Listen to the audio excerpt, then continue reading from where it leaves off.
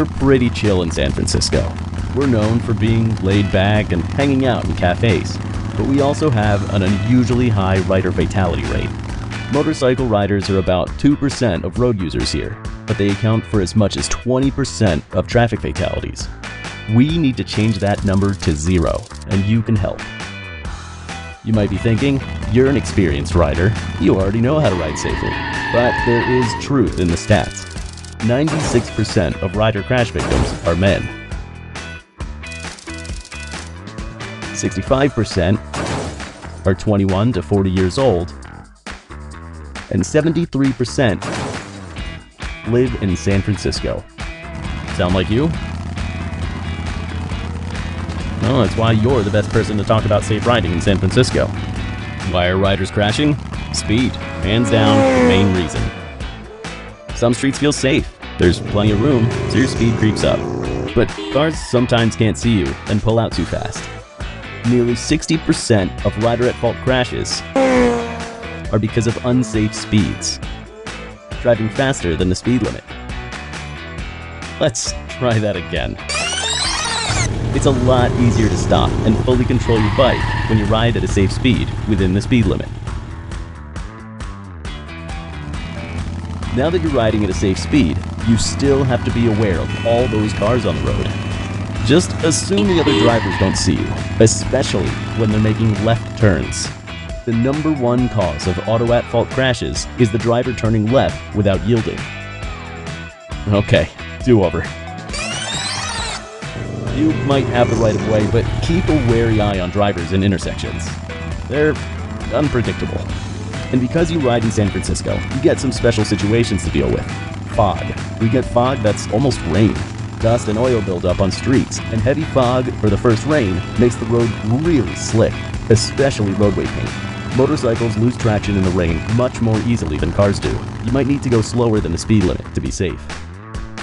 We also have muni tracks and metal plates on the road just about everywhere. You'll cross more easily at a 90-degree angle. Just hit them at your cruising speed, without turning, braking, or accelerating. If you do need to slow down, brake with your engine before you gently apply the brakes. And we have lots of steep hills that you get to go up and down in stop-and-go traffic. Not like that. You'll have a better ride when you're able to brake gently. While riders need to be vigilant everywhere, 3 streets have really high rates of severe and fatal injuries for riders. DuBose Avenue and 13th Street, Mission Street, and Van Ness Avenue. It's the triangle of peril. Imagine riding those streets just when everyone is leaving work. Tired, hungry, maybe a little cranky. The most dangerous time to be on a motorcycle is between 4 p.m. and 7 p.m. Extra caution if you're riding then. Hey, no cocktail until you get home, because 40% of fatal crashes involve alcohol. Well, someone is sure glad to see you. Way to ride safe. Look, you can't avoid all the trouble out there, but you can significantly reduce injuries. Let's check out your gear. Helmet, Department of Transportation compliant, and it covers the whole face. Jacket, gloves, pants, boots. Over half of rider injuries are to extremities, and 90% of injured riders have painful skin burns. When you're riding, you're a role model. You can share safe riding tips and advocate for motorcycle safety. See a pothole? An obstacle on the road? You can call 311 about any unsafe conditions, even uneven road surfaces. Call. Let us know about it. It's all about the safe ride. San Francisco is aiming for 0 traffic deaths. It's called Vision Zero, and you're an important part of it. You can spread the word about Vision Zero through social media. As an advocate, you can join the Vision Zero Task Force. Visit visionzerosf.org and click Get Involved. San Francisco, let's make every ride a safe ride.